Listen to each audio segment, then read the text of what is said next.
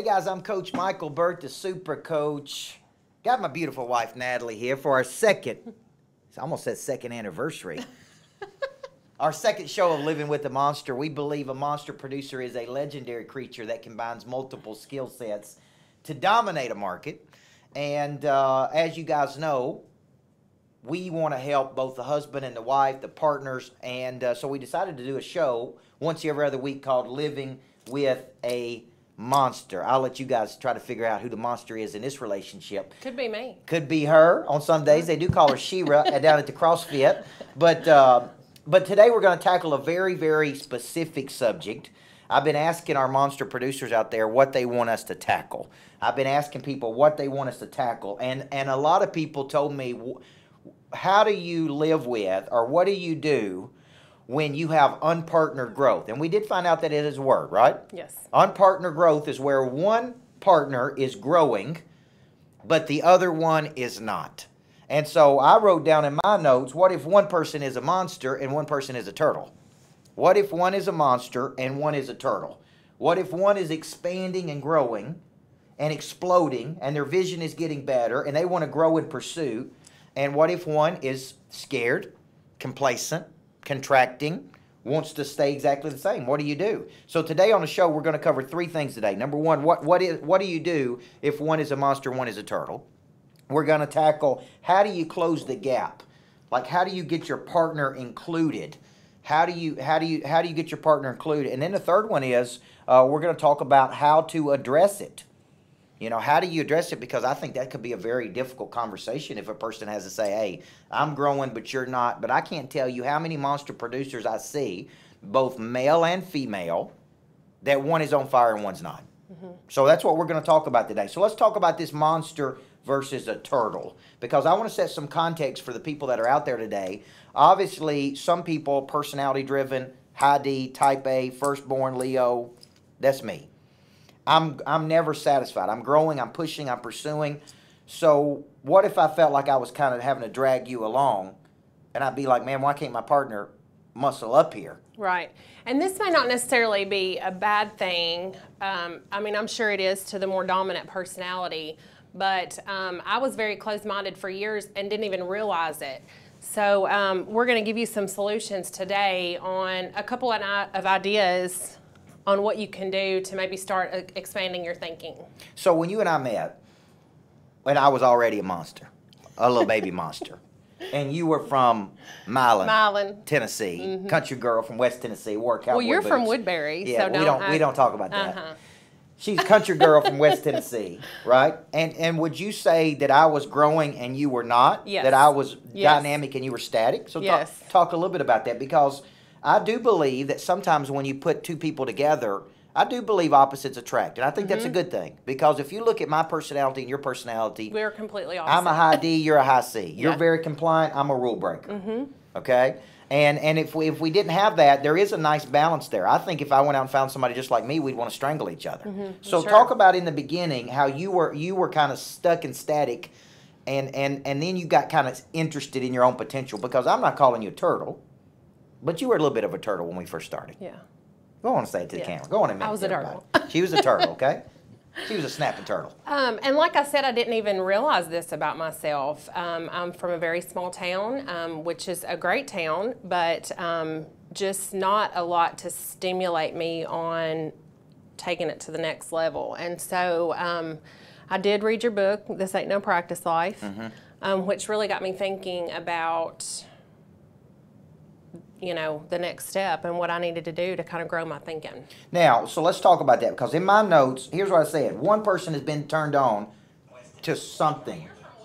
Where is that coming from? One person has been turned on to something, right? So one person is on fire, okay? One goes hard and could burn out. One is on fire, one is not. One has been exposed and one is not. Now, what I mean by that is, if you want to really grow, sometimes it's an exposure issue. You talk about being from Milan, Tennessee, and you were not exposed to a lot of growth. There wasn't a lot of stimulation. There wasn't a lot of growth. But you were about 30 years old But why at 30 had you not been exposed to certain things? Was it crowds? Was it people you were hanging around? Probably. Was it mindset? Yep. Was it you didn't understand your potential? I mean, what was it? I think just going through the motions of life in a job. I mean, I was good at it, but I wasn't passionate about it. I mean, there was no passion in my life towards anything bigger than just my everyday going through the motions. And so this morning I did a video about this catalyst that comes into your life. And a catalyst is something that walks in and shakes it up and kind of opens your eyes to something new. For Natalie, it was she walked into one of my workshops on This Ain't No Practice Life. And she started to dig into the book. She started to get serious about her own potential. She started to be interested, hey, in more than the book, if you know what I mean. She started to be interested in the author of the book. And I started to be interested in her. She got a whole special seminar. You know, Jack, I know it's a family show, so you guys out there watching. But my point is, but my point is, she was interested. She was interested in her own potential. And I wrote down. I know you didn't want me to use this as an example, but I got to. In the first show, I talked about this. If you ever watch The Founder, it's like he's out there dreaming and pushing and striving and interested, and he goes home to his wife, and she's like, very negative. Here we go again. Yeah. What else are you going to do? What else are you going to do? Here's another dream. Here's another thing. And that kind of just squelched his fire. But she was not out there in the world. She was not out there growing. And this could happen to us because I travel all over the country. And I go to other cities, and it's vibrant, and it's on fire. And I come home, and I've got these ideas. Well, if a person's back in Murfreesboro, I love Murfreesboro, but when you're out there in the world, you come home, it's like, man, we got to go. There's things we got to do. There's a lot bigger. You may say, hey, I'm not seeing that same vision. So part of the problem is exposure, lack of exposure, and this small town concept of not being out there. So when we get into this, when we come back in the second segment, we're going to talk about how to close the gap. If you are the dominant person in reality, in the relationship, if you are pushing and striving and dreaming, if you're in monster producer and you're growing, but you're going home to a person who is either banging on your confidence or beating you down or don't believe in your vision or don't know, how do you begin to open that other person up to a bigger future? Because I believe you are partners and you do need to be on the same page and you do need to push out there. So today you're watching Living with the Monster, and we come back, we're going to talk about how to close the gap between you and your unpartner growth, how to drag them along with you to the top. Come on, Natalie Burt and Coach Burt. We'll be back after this. Hey guys, Coach Michael Burt, the Super Coach, and man, am I excited to announce my second retreat date, Seaside, Florida, November 16th through the 19th. We have so much demand for going to Seaside, spending time masterminding, going deeper on your business, spending some one-to-one time, really dissecting everything from your explanation of service to your selling system, to your follow-up, to the experience. And I partnered with Scott Nagy, multi-millionaire who sold his business for millions of dollars, to be able to look at every business on business design. So this specific retreat is to go deeper on your business. Masterminds in the morning, right? Lunch together, dinner at the ocean. We're going to have fun and we're going to mix business and pleasure. Seaside, November 16th through the 19th. $2,500 gets you 2 people to go down there with us. I only have 8 rooms to sell. So take advantage, get in a relaxed state, go to Seaside with me. Let's retreat to attack.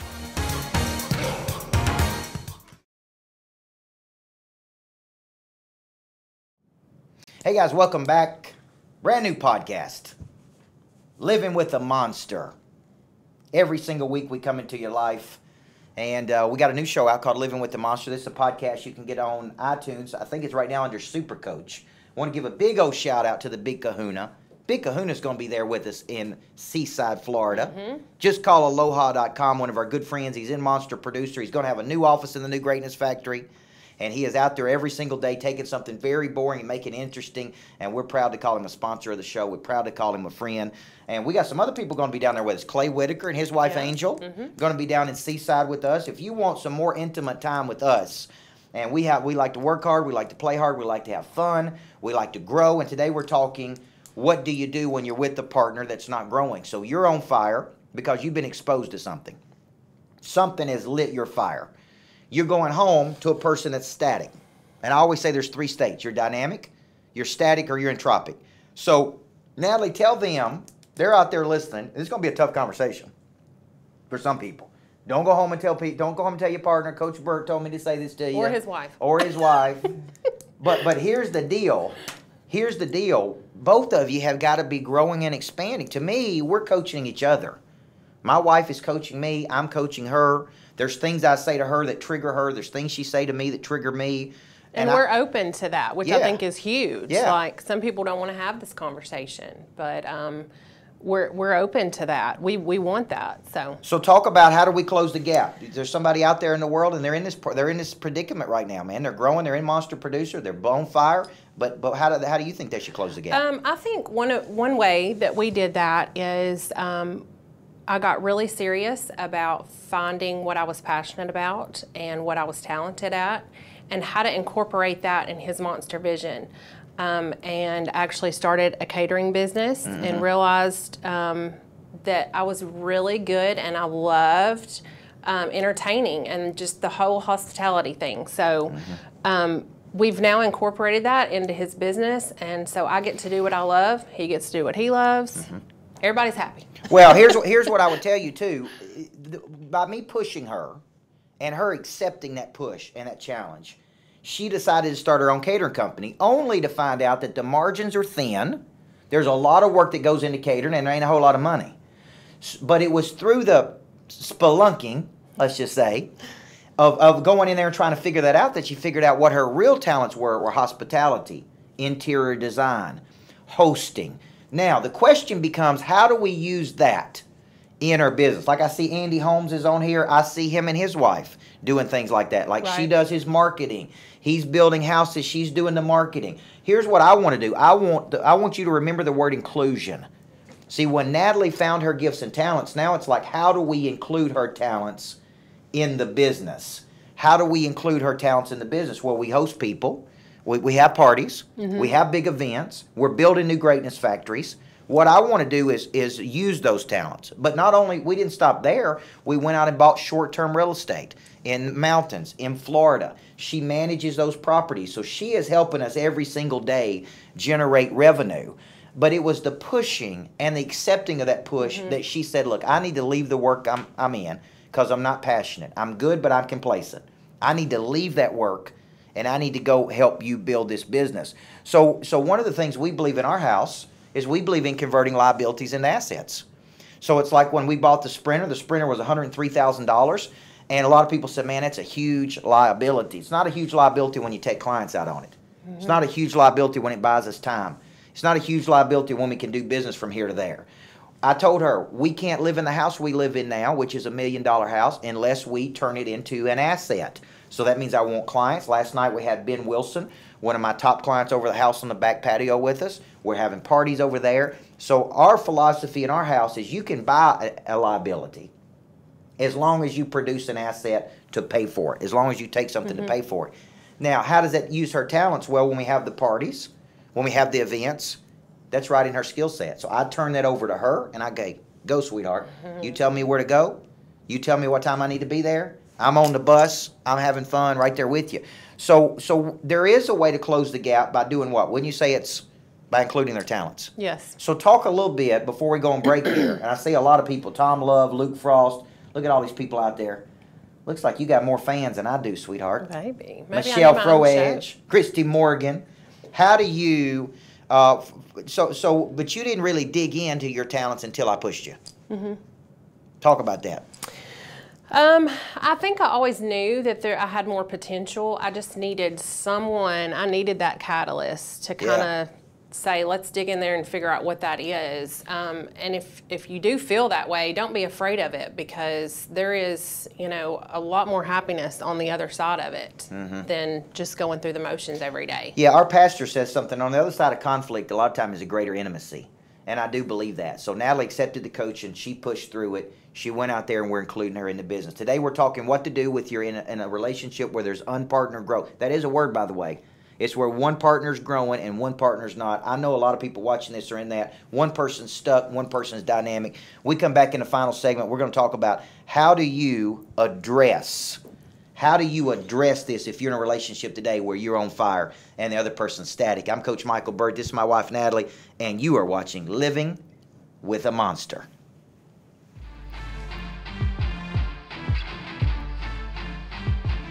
You know, a lot of people don't get that we have to have bait, cheese on the mousetrap. We have to give people a reason to come to the circus. We gotta, you know, and for me, one of the ways that I transfer my knowledge and my skill and my desire and my confidence and hopefully my likability is, and energy is through video, because we can reach more people.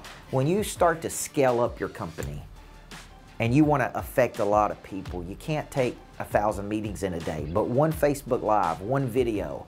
And I was looking the other day and we have over 200,000 views on YouTube. You know, we're picking up 75 new subscribers a month. And that's a way for me to connect to a group of people. So Super Coach is a podcast I do every week. And let me tell you the beauty of it, it makes me get better. I'm thinking about what topics do I want to talk about. It forces me to think through. It gives me more content. But at the end of the day, it's a way for me to take a point of view and shove it out to the market and see who's interested. From that, we generate leads and momentum and interest. We have people sign up for coaching programs. So it's my weekly podcast / vodcast that we then push out through all of the mechanisms of Facebook, LinkedIn, Twitter, and we put that out in the form of intellectual property. Most people don't have anything valuable to say because they haven't taken the time to develop content. And without content, you're just selling a commodity. What I'm selling is experiences, confidence, energy, focus, structure, relationship, creativity, direction. And I give that to people through a weekly show called Super Coach. Your credibility walks in the door before you do. I love when people call and say, man, I know that I got to play at another level, and everybody I've gone to said, you are the guy who can help me do it. Hey there, welcome back. Living with a Monster. We define a monster producer as a legendary creature that combines multiple skill sets to dominate a market. It's typically a very dominant personality, person that's very driven, very focused, and a lot of times, you know, you're in partnership with someone who is not that way. So it can become very frustrating, it can become very agitating. It can really drive a wedge between people. Yes. In the first episode, if you haven't watched that one, we really talked about how not to take it personal. But now we're kind of talking about how do you address it? How do you address if there's people out here watching this show today and they're going, man, I'm in a relationship with a person that is stuck, static, bored, in a rut, on a downhill slide, not going anywhere. What can I do to address this? I mean, give them some tips on how you think they can address this every day. Well, I think first of all, you need to understand each other's personality. He's taken multiple personality tests that I've read that have helped me understand that we are total opposite. He's going to handle situations different than me, and I'm, you know, more laid back and compliant, where he's a rule breaker, and I know that about him. So that helps me you know, understand him better. So I would say understanding and that's a good way of how to address it. You know, do you push in and force them to grow, or do you, you know, pull back and let them do it themselves? So I think that kind of determines. And you know, I think some people out there would tell us that, and we've had other husbands tell us this, that when I pushed hard on my wife, that didn't work. It actually created it was counterintuitive. When I let her become who she was going to become and I accepted it, then everything worked out fine. Now that doesn't work. That, you know, for me, I push. That's only you know, if it was up to me, we'd take the brakes out of the cars. It's on go. I'm pushing. Okay. Now, does that always work? No, it doesn't always work. But I think I wrote down in my notes, I think you got to put them in a position to prosper, which means you got to get them around other like-minded people who are growing and expanding.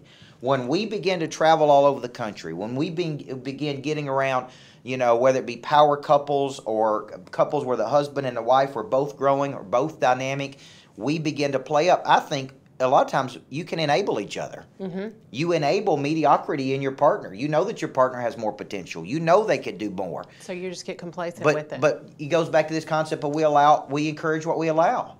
We allow them to be lazy, they'll be lazy. We allow them to do that. So I think, you know, we wrote down double date, get in a position, travel together. And here's a big one I see with a lot of people is the pride of a person when the spouse says, man, I want you to grow, I want you to be dynamic, but that person is stubborn or stuck or think they know it all. You know, I need to be tempered a lot by Natalie because man, sometimes I can just go over the top. And so don't you think too that there is a tough conversation that needs to take place here? It's like, hey, I want to die now. I want to live a life of potency. I want to live a life aggressively. I want to go do things together. And we're kind of just enabling mediocrity in each other, right? Mm-hmm.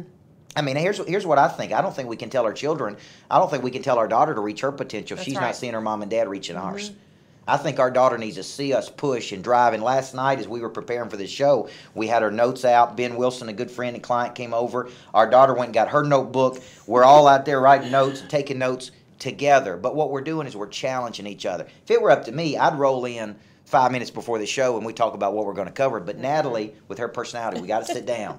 We got to talk about it. What are we going to cover? And so I think for you out there, listen, you need to check your pride at the door. And if you're out there and you're in unpartnered growth, your partner is trying to drag you along, and there's only so long they're going to drag you along. Okay? And they're going to go get around progressive people, and that's when negative things begin to happen because they get around progressive people and they go, why can't, then they start comparing. Why can't my wife be progressive? Why can't they do this? Why can't they be interested in their growth? Why can't they want to grow? Why are they not reading books? Why are they not interested in learning? Now, I don't tell Natalie what to read. She reads about houses, interior design. She reads about those things. I read about business. Right. But she finds areas she's passionate about. So is there any other tips that you would give them on how to address it if they're out there and they want to just really go do something together? Because I want you to build an empire together. I mean, I think when two people are in agreement, that there's nothing that they can't do. I really believe that. So talk to them about that. I think being around like-minded people is probably the biggest thing for us. There's been times when we've been at dinner with other couples where the other couple has helped me see something in him or something that I should see a different way. And so I think that's really important. I did a Monster Wives brunch not too long ago. That was really cool to have all the women and wives together to hang out without the husbands, you know, just to get to talk to each other. So we'll be doing a lot more of those kind of things. So I think that's probably the biggest. So if we could sum this up, guys, put your partner in position to prosper. That's what I tell you. Get around people that think much bigger than you. Okay? Really want to be a power couple for each other. Really want to go out there and push. And listen, leverage each other's talents. There's nothing worse in the world than one person growing and one person not. One person's going places, one person's staying behind. You feel like you drag another person along. Could be the husband, could be the wife. I've seen on both sides. Right. I can't tell you how many monster producers come to me and say, man, how do I open my husband up to this growth? Right. How do I open his eyes up to what's going on? How do I open her eyes up? And I think you really, really got to leverage each other's talents. And until you do that, you're going to have unpartnered growth. And that's going to be very, very frustrating. There's nothing more powerful than two people that are in a dynamic state that are going out there and really, really accomplishing themselves together. If you want to be in a dynamic state, I got an opportunity for you. I'm going to give you an opportunity. Come down to Seaside, Florida. Natalie and I are going to be down there September 23rd through the 26th, 27th through the 30th. That's right. We're doing retreats down there. We got a lot of husbands and wives. I may have a special guest coming the 27th through the 30th that y'all don't know about yet.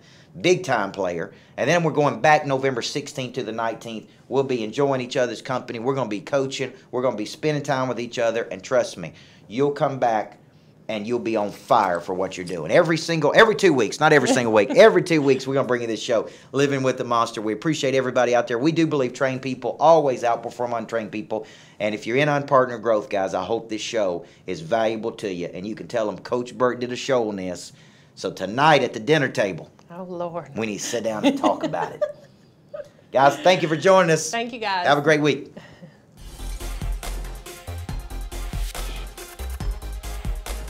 Hey there, I'm Coach Michael Burt, the Super Coach. You know, I believe everybody needs a good coach in life, but what if you could get coaching every day on any device, any hour of the day, interactive lessons with me, but what you're really buying is a system, the Monster Growth System.